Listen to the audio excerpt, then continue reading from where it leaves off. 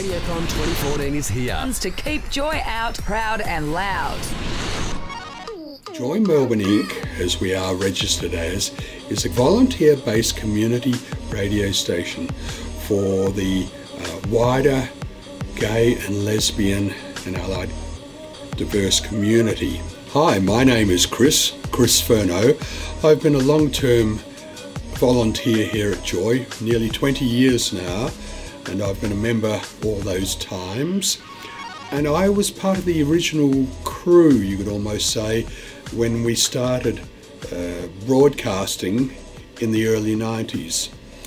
And you've got to remember that today the gay community is quite out loud and proud, but it wasn't always that way.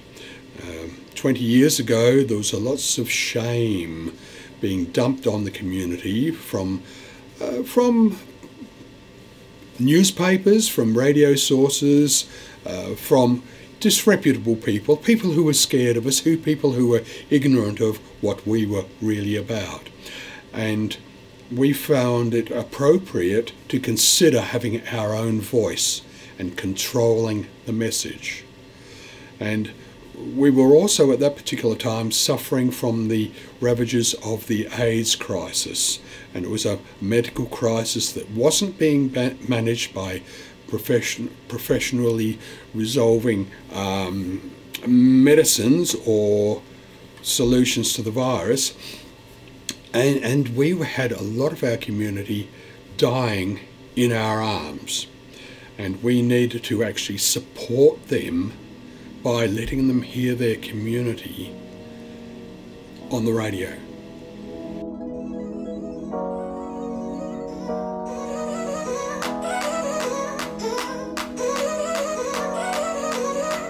Our founding member, John Oliver, still member number 1, still active in the organisation, he tried to get a couple of hours on one of the existing community radio stations at that time, but they weren't particularly receptive to the thought of, oh, we'll be sponsoring gay people. Oh my goodness, we don't agree with their messages. Oh, we can't take this any further. So having been knocked back, it even prompted John into a stronger attempt to create his own radio station for the gay community. And away we went on AIDS Day in 1993, the 1st of December. That was a Wednesday. We went to air just for that one day, a national day of mourning, of celebration, of support. And for 3 days later on the weekend, Saturday and Sunday, we had another separate 2-day license to broadcast for the weekend. So we did 48 hours continuous broadcasting. That meant that to put on 48 hours of radio for just a two-day weekend, we had to have a huge amount of human resources. So lots of people popped up on lots of programs, but then with the experience and the support of people coming out of the woodwork, I can contribute this. Oh, you want a tech program? I'll do the tech program. You want Boot Scoot? Oh, we can put Boot Scoot music on and tell about the private dances that are going. And we started to get community involvement. But we had listeners. We'd already been advertising in some of the street press that we were gating together as a radio station and broadcasting, and we found there was lots of public support for that as well. So when we really got to air and we got the feedback and the response, that really made us go ahead.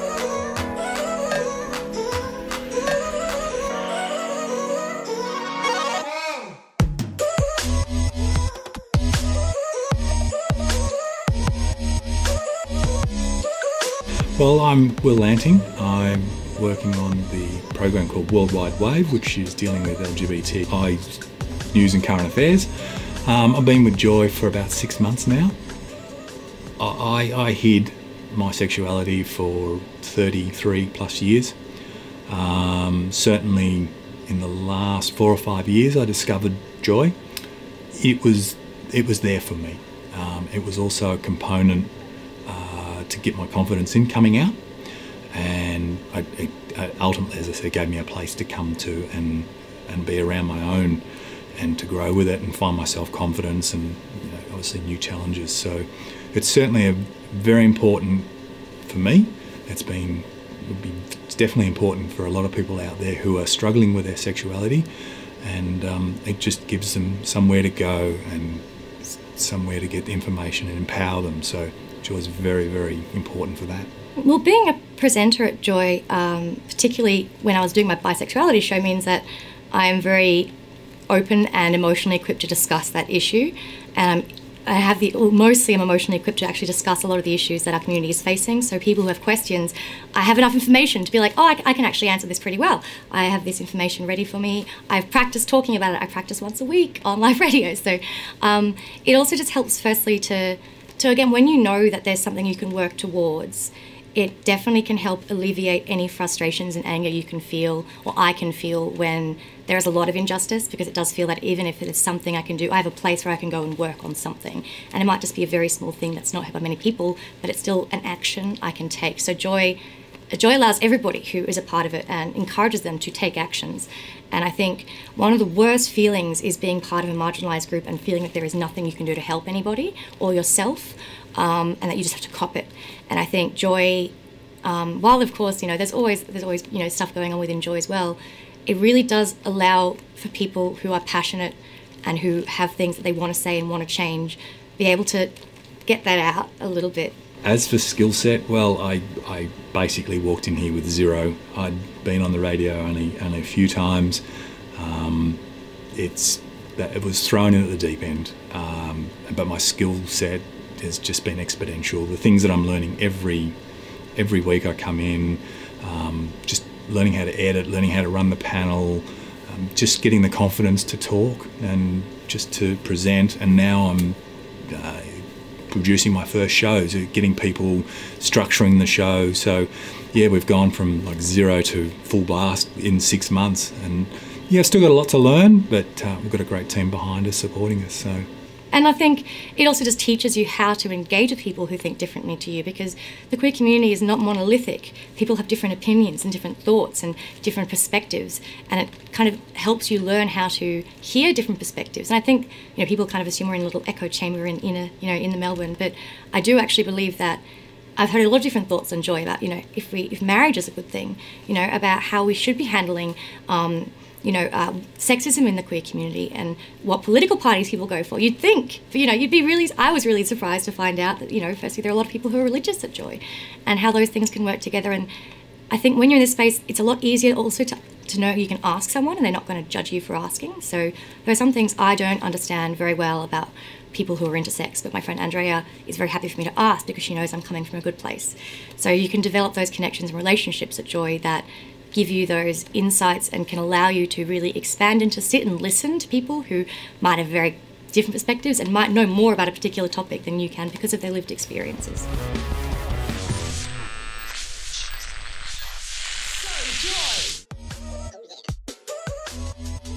When we first went to air, everything was delivered live, as much as live could be.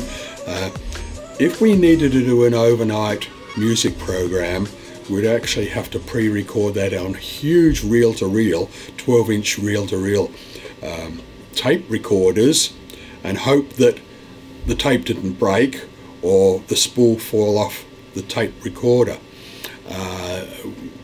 That was okay, we survived that without too much drama. This is before we could actually burn CDs and play them. But that meant that we normally would have had to have a second studio, except that we were still broadcasting only on weekends, maybe a 4-day weekend. The other 3 days we had the studio sitting there. That's when people would come in and they would pre-record a program, and somehow it would get to air, whether it be on as a CD, a series of CDs together just linked, or whether it was a pre-recorded tape. We had mini discs at one stage. That wasn't too hard, but then it would still require someone to be sitting there overnight feeding it into the machine. We did have one member, her name was Cara Sell, and it was a 8-disc CD carousel.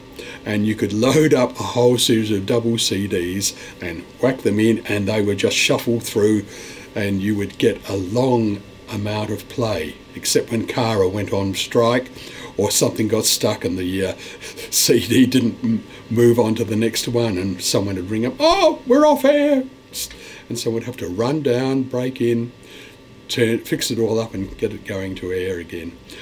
Technology has moved on so far now that we do have a smartphone app so that anywhere in the world we can broadcast, we can receive our own signal. So that's one thing. We have current Twitter and Facebook feeds going out. Social media is an important part of our connection to the community, because we can warn people coming up, or say someone's podcast has just been posted. Some of our shows are only podcast only, which is good. But then we have seasonal shows like Chicks Talking Footy, which is for women's football. And that's only, of course, in the muddy season. Other things are seasonal as well. But we have 4 grids a year and 3 months each. And there is a degree of rotation of the shows within the yearly plan. So Triple Bypass, which is Joy's first bisexuality program, started about a year ago. We had our 1-year anniversary last week, actually. And that started because Andy, who is a producer here, who is a gay man, actually had been trying to put together a bisexual show, and because I was very outspoken about being bisexual with the people I'd worked with, my name just kind of floated up as someone who was around and happy to talk about that. And so I was approached, and he'd actually brought in someone from Bent TV and another woman he knew, and so we kind of met and talked about what we wanted to do for the show and why it was important, and then we had a go at it, and just kind of, it started off as a bit of a mess and just kind of slowly became a bit more cohesive. And yeah, at first it was on at 10 p.m. and now it's on at 9 on Tuesdays. And that's been a really great experience. There is not a lot around on resources for people who are bisexual or are non-monosexual, so pansexual, attracted to more than one gender, however, they want to choose to identify with that. So it's been really interesting to see the response we get from that. Like, we get people emailing us from around the world talking about finding this podcast, because we podcast all of our shows, and being quite surprised and really happy to be able to hear what a bisexual community sounds like, because we don't have a particularly tight-knit community, because not a lot of us come out, because there's a lot of stigma around bisexuality in the queer community. So it can be quite difficult. And one of the reasons I came to Joy was to be very openly loud about my bisexuality and the issues I felt the community had to address with that. So being able to do a show about it's been really positive, particularly because for a lot of us, it was our first time just sitting in a room talking about bisexual issues, just with people who are bisexual, and not having to worry that you were going to offend somebody by discussing same-sex relationships or, heterosexual relationships, because you can have either or. And we've also been able to, with that show, have our friends on who give us different perspectives, because when you kind of look at bisexuality as a breakdown of the spectrum, so this idea of, it's not just one or the other, it's everything in between, that also can apply for people who are non-binary, for people who are intersex, this idea of everything is not rigid and boxed. And so I think that's something that the community is slowly moving towards, but it's quite nice to be able to have a few rants every now and again. Some of the harder topics that we've had to deal with is some of the violence towards gay people in Chechnya. We're also dealing with some of the issues with Iran and death penalty countries. There's still 8 countries around the world which exercise the death penalty for your sexuality, and talking about and getting information on those issues can be extremely challenging at times. I did a program on the rates of Indigenous incarceration in Victoria, which I spoke with the Victorian Commissioner for Indigenous Young People, Andrew Jacomos. That was just after Dondale, and that story had broken, and we'd seen these cases of really horrific abuse. And I was reading through the statistics and finding out that the rates of incarceration in Victoria are really, really high, and they're mostly for quite minor things, and that was very intense. Obviously, I was also covering the plebiscite debate as that happened last year, covering that again now. And I think that was really difficult, particularly as we were getting contacted every time something else was found that was going to show how bad the debate was going to be. So anytime there was any stickers about you know, families are a mother and a father, anything else is wrong. Anything else like that came out. We had people contacting us and wanting to talk. We had a bomb threat one night in the studio, which was pretty intense. This is before the campaign started. And so I think that kind of a constant deluge was very difficult, particularly when you're doing interviews by yourself and you're just talking to somebody and going over these really quite personal details. They felt personal because obviously they're talking about queer people, and I'm a queer person. So that was difficult. That was really hard for everybody, I think, covering it.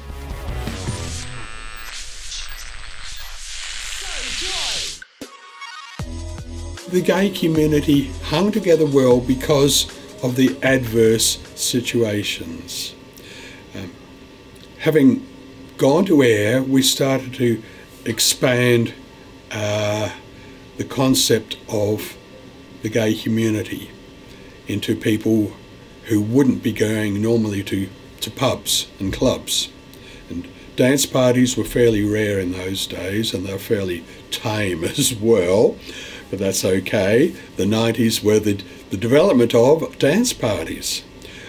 One of the things that actually happened in 94 was a raid on one of our private club parties by the Victoria Police. It wasn't a particularly proud moment for the Victoria Police, but they raided a dance, a respectable, reasonably well-managed gay dance party, 463 patrons. They were strip searched, completely down to the bare skin, and included in some of the patrons were people who were transitioning, so their external appearance mightn't have been, mightn't have reflected what was under their garments. And so they were extremely traumatised, having to strip down, and everybody was searched, cavity searched, for drugs. Now this was totally over the top. 2 people were arrested, the charges were dropped. No drugs were found, no drugs on the premises, and on the basis of, you know, people being let out 7 o'clock in the morning to find their way home from a midnight dance party, it was, you know, So some local lawyers got onto this, and the Age itself, as a newspaper, reported the out-of-control cops. And you've got to remember too that it was the old, crusty, homophobic cops that were basically behind this. Oh, well, show these pofters, I think, or 3. However, there was some gay legal fraternity who took on the case, and they challenged the police, and the police case was thrown out, and $10 million damages were awarded against the police. Now, for Melbourneites, this was our Stonewall moment. So it's our private uprising, our personal uprising here in Victoria. But from that, there was a change of mind of the police. Oh, we can't get away with this anymore. We'll have to change our practices and procedures, and all the bad stuff that was in the police force gradually got shaken out. And out of that also came the gay and lesbian liaison officers, which are, or who are, part of the normal police force these days in all police stations. So if people come in, say, I've been hassled, I've been puffed or bashed, or whatever you like to call it, they can go to a cop shop and there will be someone sympathetic to the situation and will treat it with respect and take it on board properly. There have been some other stories I found just frustrating to cover. For example, I did a story on Caster Semenya, the runner from South Africa, and there was a lot of frustration there because very few people were willing to speak on the topic, because the intersex community is so widely misunderstood, and it's like there's no real visibility for them, so it was very hard to track anyone down who would actually be willing to speak. And so there was that kind of frustration of understanding that there are these really important stories that are part of our acronym, and yet for some reason weren't really getting much space in the news rotation. But I felt very happy I could do something about that. So after Dondale, I felt really upset and despondent, but then I could turn around and be like, well, what can I actually do? People should know what it's like in Victoria. Who can I contact? And so being able to do the program gave me actually a lot of sense of being able to not just have to be helpless with things that I found very distressing. So Joy as a radio station was right in the middle of all this uprising, and out of it we've survived. We're now we got our licence in 2008 by going to the Melbourne Town Hall and appearing before the Australian Broadcasting there, and we delivered our case, and the board went away and deliberated, and we got one of the few licences. Unfortunately, it's only a Melbourne Metro licence, but even so, we've got a nice big strong candle up the top of the antenna, and we broadcast to the broader Melbourne community. And of course now we're online and we do podcasts, and we also incorporate now video, audio, visual. Joy gives to the community a sense of connection, a sense of empowerment, and also, most importantly, information, a central point for where people can listen to, and it just gives a lot of people company within the LGBTI community, which I also think is one of the most important things. I think being able to even just start those conversations and kind of build and remind each other why it's so important to be very open about discussing these things has been not only just important for us, but it's been important for everyone who's been able to listen to the show. So yes, Joy's been around for 23 years now. We're coming up for our 25th year, or 24th year this December, and then 25 next year. That's totally incredible. We have about 300 volunteers on a total rotation. We broadcast 7 days a week, 365 days a year. We also broadcast via the Community Radio Network.